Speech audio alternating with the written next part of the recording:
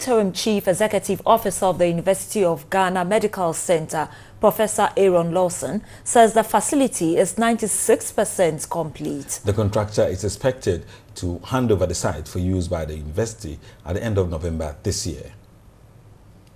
The University of Ghana Medical Center is a quaternary hospital facility, the first of its kind in sub-Saharan Africa. They've employed a lot of local artisans and they are transferring skills to them.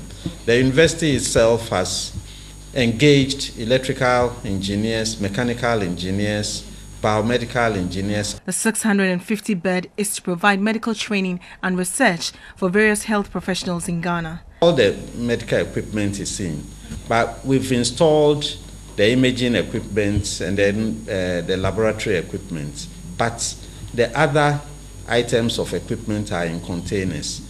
We are working on recruiting staff.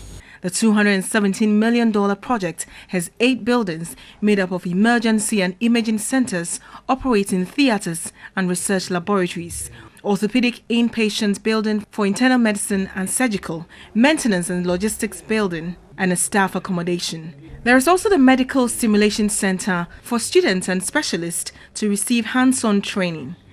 The facility again would provide subspecialist surgery, radiology, pharmacy, obstetrics and gynecology, pediatrics, anesthesia, medical education, including a robotic simulation training, accident and emergency services. Some private hospitals have started coming here to negotiate with us, that if they have complicated cases, they will bring them here. Another unique facility is the Pain Management Center, meant to examine the root cause of acute and chronic pain and also for the terminally ill.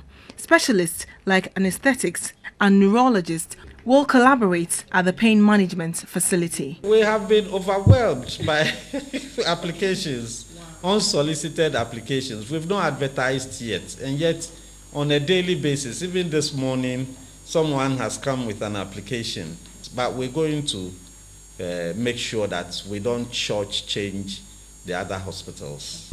As part of the project package, a number of Ghanaian health professionals, including doctors, nurses and pharmacists, have undergone short-term hands-on training at the Sheba Medical Center. They are expected to constitute a critical mass of staff to be engaged when the hospital commences operations.